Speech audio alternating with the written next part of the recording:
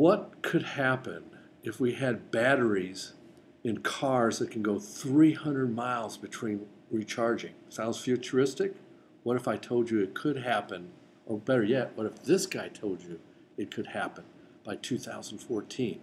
We're at nanosys, is that correct? That's right. And this is Jason Hartlove. Hello, everyone. And you're CEO, president, the top guru here. I am. So tell me what you think is so great about this new battery technology you've got. We've got two kinds of technologies that we're working on. One, which is an anode chemistry that we're introducing this year, we have introduced this year, and which our customers will be introducing in battery packs next year. Right. This will increase from that 100-mile range to roughly 140-mile range. Okay. This is the first step. We have a new material which we're working on, which will be introduced in the 2013 timeframe, so show up in batteries in 2014. Right. Which will increase by a factor of 2 to 3 overall. So it'll double that.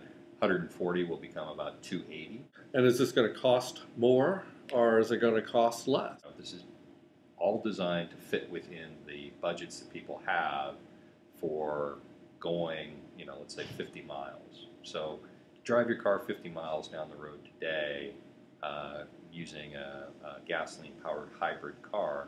It's going to cost you between $3 and $4 because that's what a gallon of gas costs. Right. It's about the mileage that you get. So let's say we all were driving hybrids, $3 for 50 miles. You think your batteries can get there? That's where we're going. That's where we're going. So this sounds like science fiction. How does this nanotechnology stuff work? What this means now with nanomaterials, cut to a billionth of the size of a meter, right, is that the surface area that you have to interact with other chemistries is huge by comparison to when you have bulk materials. Okay.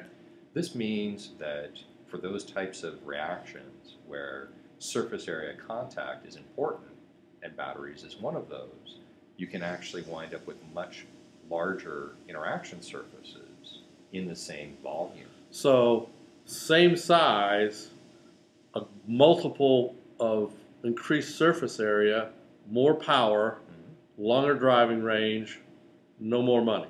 Correct.